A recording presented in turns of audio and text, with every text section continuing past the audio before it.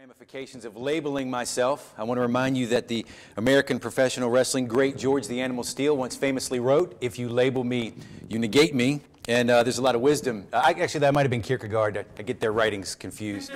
But I do a lot of narratology outside of my work on the Gospel of Thomas. I have worked a lot in narratology. But today I want to ask some literary questions with a view to asking both historical and even some theological questions. The second thing is that this final version, which I did finish writing before I came, was about 11,000 words. So I've cut out a great deal. So if there's anything that sounds like it's missing, please ask me, and I'll try to fill it in. I have several copies of the paper, the final paper with me, if anybody's interested in actually reading the final version. So, various cosmologies are reflected in the New Testament. And with these cosmologies come different understandings of the origins of evil. Within the Gospels in particular, there are individual and corporate sources of evil, along with the notorious harbinger of ill will, known variously as Satan, the devil, the evil one, Beelzebul, the enemy, and the ruler of the world. My goal in this paper is to explore the role that evil plays in Markan and Johannine cosmologies and to delineate major differences as they relate to the mission of Jesus in each gospel. In particular, I aim to explore three questions. First, what is the primary source of evil in each narrative? Second, how does God, specifically through the agency of Jesus, intervene to overcome the evil that emerges in each narrative? And three, how do the answers to the previous two questions shed light on the different Christological presentations of these two gospels?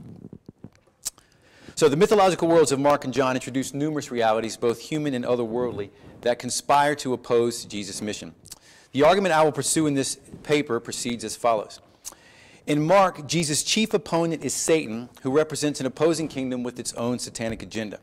While in John's gospel, Jesus is continually opposed by the world, ha-cosmos, and I'm going to argue that this is obviously a very loaded concept for John, and the world's various representatives, including Satan, the ruler of the cosmos, see John 12:31, 14:30, 16:11, the religious leaders, also known as hoi judaioi, it's a little bit too loaded of an issue to get into today, the crowds, and others. I recognize that these claims are somewhat monolithic in tone, though my argument is intended to function heuristically, suggesting prospects for future analyses of these texts. In other words, things are not quite as tidy as what I'm going to suggest here today, but what I'm trying to do is raise some larger questions as a means of helping us deal with these texts more honestly. So I'm guided here by the recognition that neither gospel offers a singular unified cosmology, and I would say that the work of John Riches on conflicting mythologies has been quite helpful for my thinking about this.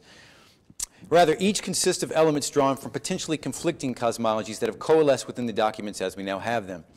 My greater concern in approaching these two Gospels is to examine the world reflected in the final forms of these texts. In what follows, I will pay close attention to the contours of the worlds within the text while remaining mindful of the historical concerns in the worlds behind them. And of course, that's my nod to narratology, literary hermeneutics. So, overcoming Satan in the Gospel of Mark. Mark's view of the world in which Jesus lives undeniably belongs to the realm of apocalyptic eschatology.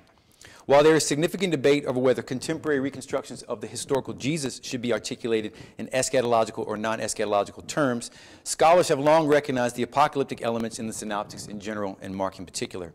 The story world of Mark's Gospel assumes that a cosmic battle between God and Satan is underway, and this is how I envision it, by the way. A cosmic battle is underway over which evil currently prevails and in which humans are, on their own, powerless with respect to evil. As this battle moves progressively toward a climactic showdown, Jesus will prevail and usher in the kingdom of God. And all of this is to say nothing of Mark's overtly apocalyptic material like chapter 13, the little apocalypse, or sayings like, "You will see the Son of Man coming on the clouds of heaven," etc., etc. So against the backdrop of this apocalyptic worldview, we will examine how evil functions in the gospel and how a paradoxical crucified Messiah ultimately overcomes Satan. After his experience in the wilderness, Jesus emerges proclaiming the advent of God's basileia, his reign, his dominion. For the Markan Jesus, the inbreaking of this kingdom will be mediated primarily through three activities: preaching, healing, and exorcism. These are the activities in which Jesus most regularly engages during his ministry in the first half of the gospel, and they represent the substance of the disciples' ministry as depicted in the bookend passages 3:13 through 19 and 6:7 through 13. If you read these passages, they're appointed that they might be with them, that they might have authority to cast out demons, and then in chapter 6, when they go out, these are the three things they do. They preach, they heal, and they cast out demons. So these three activities, I argue, reveal something about Mark's vision of how God will intervene to overcome evil. So public proclamation in the reign of God. In Mark's incipit, we have what is likely an objective genitive, tu euangeliou Jesu Christou, the gospel about Jesus Christ. But the focus of this gospel, at least as Jesus preaches it, is rarely Jesus himself. And for most early Christians, and presumably Mark's original audience, the gospel was a specific proclamation that had Jesus at its center. Right? But that's not, in fact, how Mark has Jesus preaching the gospel. The gospel is about the nearness of God. It's about God's kingdom. So especially in the first half of the gospel, 1:1 through 8:30, whenever Jesus is found preaching and teaching, the focus is on God rather than himself, quite unlike what we'll see in the fourth gospel.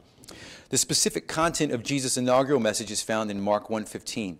The time has been fulfilled and the kingdom of God is at hand. Repent and believe in the gospel. In this statement, we have two parallel units, the first of which is consisting of two indicative clauses connected by chi, and the second of which consists of two imperatives connected by chi. And I have that as figure 1 in the little handout that I provided there. Joel Marcus notes that this, quote, this parallelism is to be understood in the context of apocalyptic eschatology.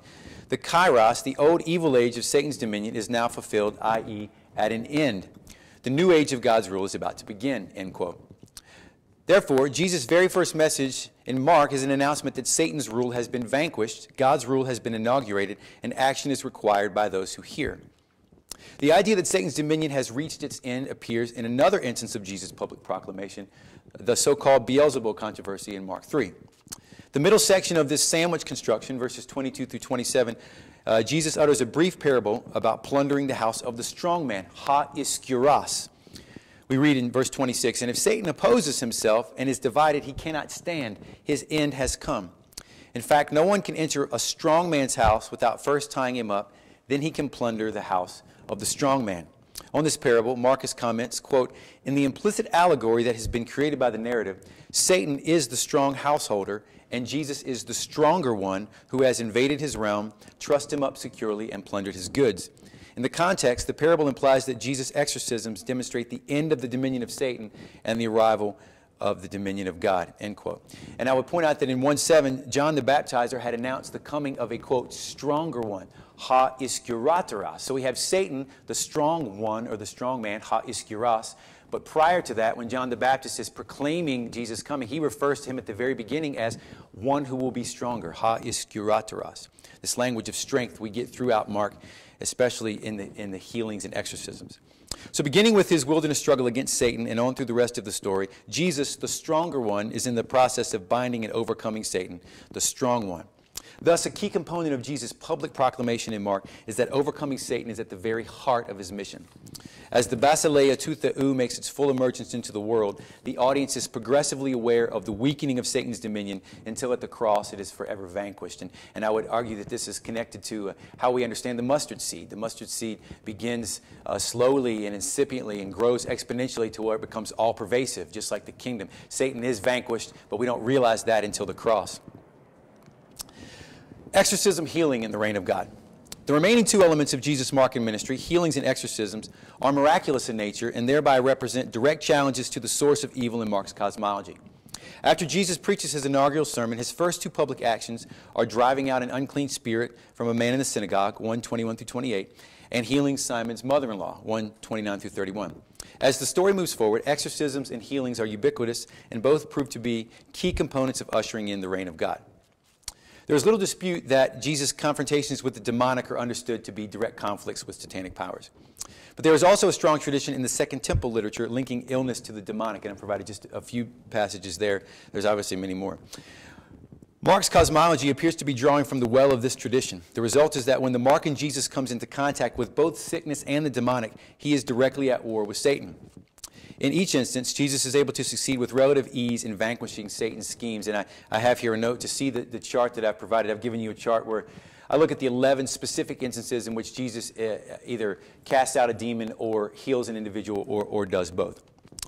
So from that chart, of particular importance to the argument I've been advancing here is the scene depicted in Mark 5:1 through 20, where Jesus is met by a demoniac living among the tombs. The audience learns that the man is possessed by a legion of demons that has imbued him with superhuman strength.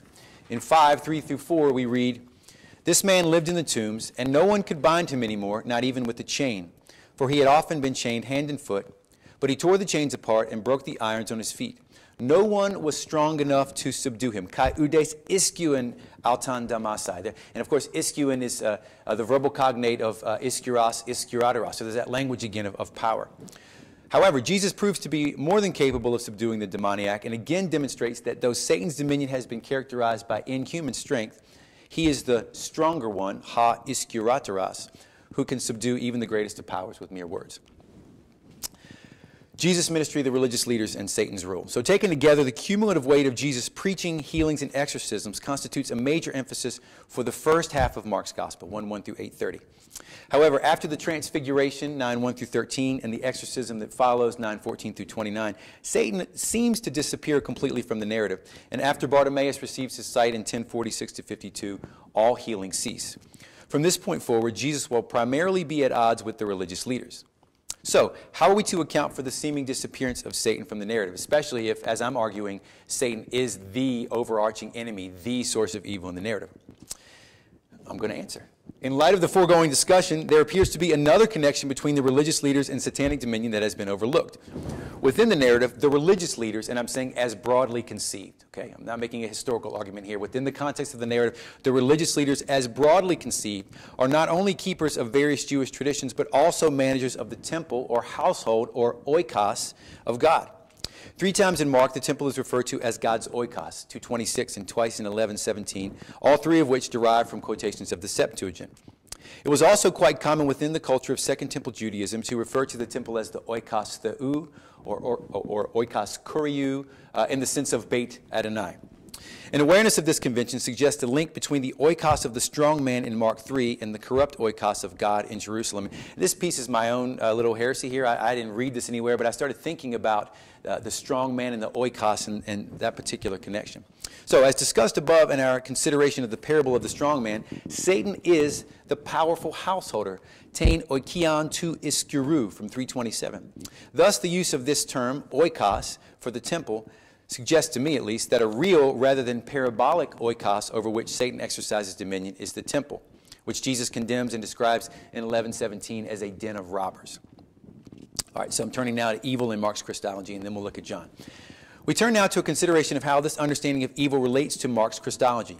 The principal Christological titles employed by Mark are Messiah, Christos, and Son of God, hahuias tu theou. As discussed above, Jesus' roles in the Markan drama are those of preacher, healer, exorcist, and ultimately crucified one. Therefore, the question before us is this: how do these roles align with the recognition that Jesus is Messiah and Son of God? Now, it is not too difficult to imagine what it would have meant for Mark's earliest audiences that a figure identified as Messiah or Son of God preached, healed, and drove out demons. These were, in fact, part and parcel of the religious tradition to which they were heirs. The death of Jesus at the hands of his enemies, however, would have been much more problematic. In the first half of Mark, Jesus is an agent of God's will, ushering in God's reign.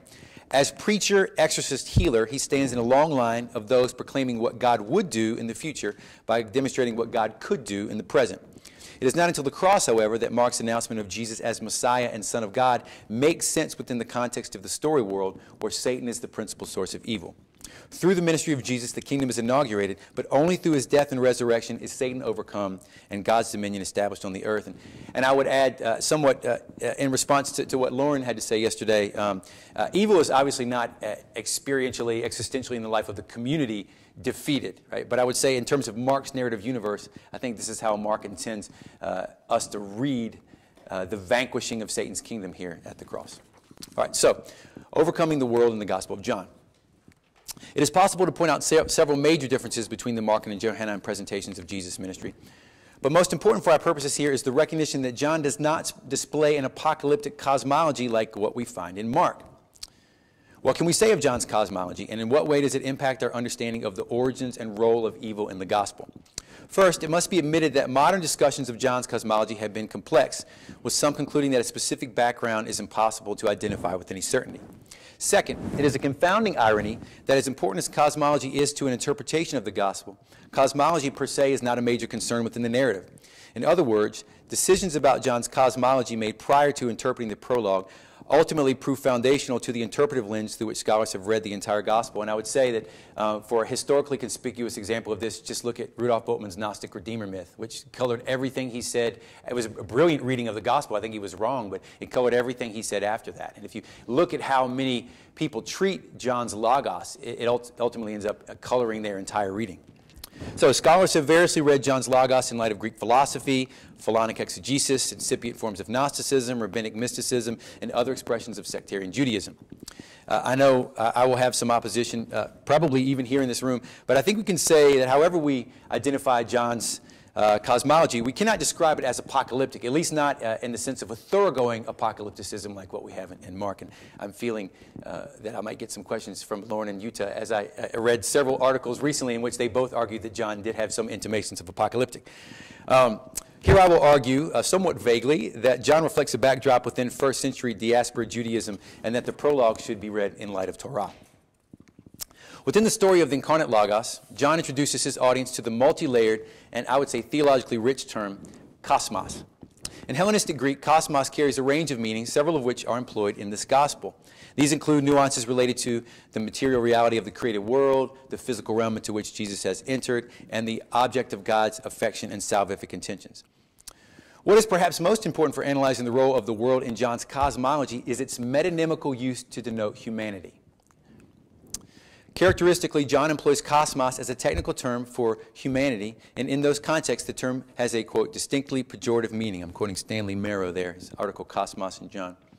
Before we can appreciate the specific nuance of this term, we need to understand the role of the cosmos in the Gospel's prologue. And I do read everything in John through the lens of the prologue.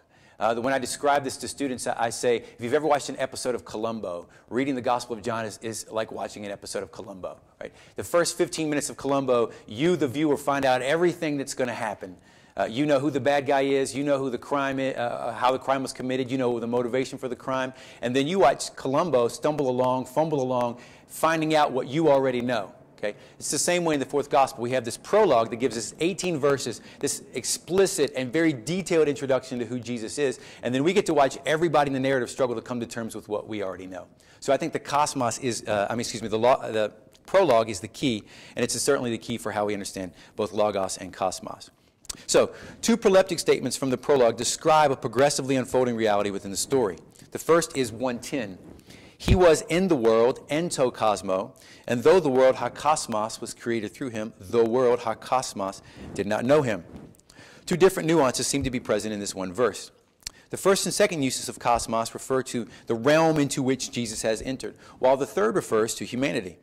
This statement prepares the audience for humanity's rejection of Jesus, not only across the narrative, but also builds upon the narrative's previous statement that the darkness has not understood the light. See 1:5. Verse 11 then reiterates the substance of verse 10. Quote, he came to his own place, ta idia, and his own people, hoi idioi, did not receive him. The neuter plural use of idios in the first half of the verse is a reference to the physical realm into which Jesus has entered, and the masculine plural use of idios in the second half of the verse refers to humanity. The world thus represents the internal orientation and outward behavior of all those who oppose the light. And I have here on this handout something that suggests that this might be synthetic parallelism, and I'm just using that as a way of helping us understand the unknown in light of the known. When you do Hebrew poetry, you learn about synthetic parallelism, where a line is given and then the second line serves to reiterate and clarify the substance of the first. And that seems to me to be how 1:10 and 11 work here. Okay, so the world versus the word, and this part I cut quite a bit out, so I'll just give sort of a cursory reading of these passages. So a handful of passages depict the relationship between Jesus and the cosmos. Humanity's collective opposition to Jesus manifests itself primarily in two ways: hatred/rejection or misunderstanding. Four texts in particular depict the hostility of the cosmos toward Jesus: 7:1-7, 14:15-17, 15:18-21, and 17:14-15. In 7:1-7, Jesus' brothers encourage him to travel to Judea and make his works known publicly. Jesus explains that the world is not able, udunatai, to hate them, though it hates him because he testifies publicly about the world's evil deeds. The world is thus constrained by its hatred for Jesus, but is not able to hate those who share its perspective. We have a real dualism here. In 14, In this section, Jesus has begun instructing the disciples about the coming of the Parakletos. This advocate, whom Jesus identifies as the Spirit of truth in verse 17, will reside in the disciples and guide them in the future. The world, however, is not able to receive the Spirit, nor can the world see or come to know the Spirit. The world cannot, udunatai, understand or come to know the Father because it is fundamentally opposed at an existential level to the things of God. In both of these passages, Jesus uses udunatai to describe it as, I think, more than just simple ability. I think it's an existential reality. They are bound up in their opposition to the Word, and therefore they are not able to see or partake of the things of God. Chapter 15. Verses 18 through 21. Again, here, Jesus clearly states that the world hates him, adding that the world also hates anyone who belongs to him. The world's hatred will lead it to persecute Jesus and his followers, all of which results from their not knowing the Father. Ironically, the world's persecution and eventual killing will result in the world's defeat, and Jesus says this very explicitly through a proleptic statement in 1633. I have overcome the world, using the perfect. In John 17, Jesus closes the farewell discourse with what has come to be known as his high priestly prayer. In the middle of the prayer, he petitions the Father to protect the disciples because the world has, quote, hated them just as it has hated me. The world now misunderstands Jesus, and I'll run through these quickly because I think I'm running out of time.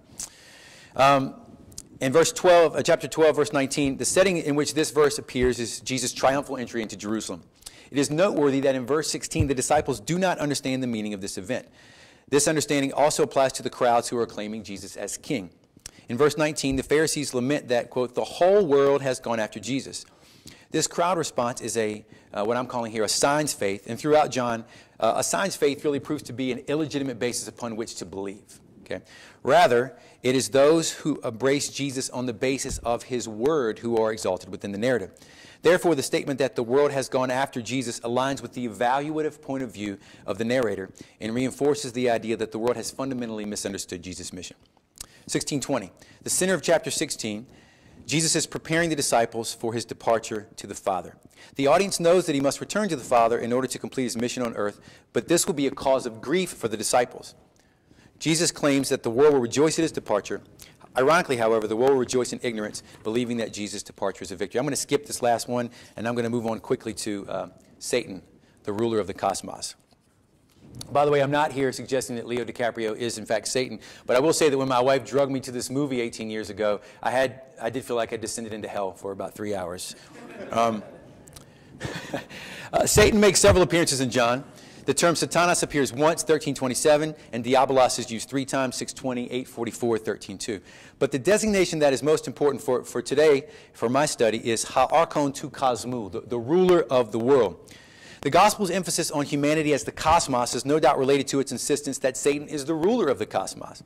3 times Satan is called the ruler of or the ruler of this world, 12:31, 14:30, 16:11. And though the title seems to suggest dominion, Satan does not appear to function as the overarching enemy of Jesus.